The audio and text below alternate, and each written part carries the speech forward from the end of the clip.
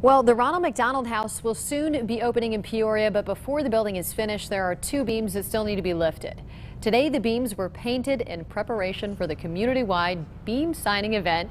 It's called Raise Those Radiant Beams. Donors, community members, and children in local area hospitals will be able to sign the beams and leave messages of hope and inspiration.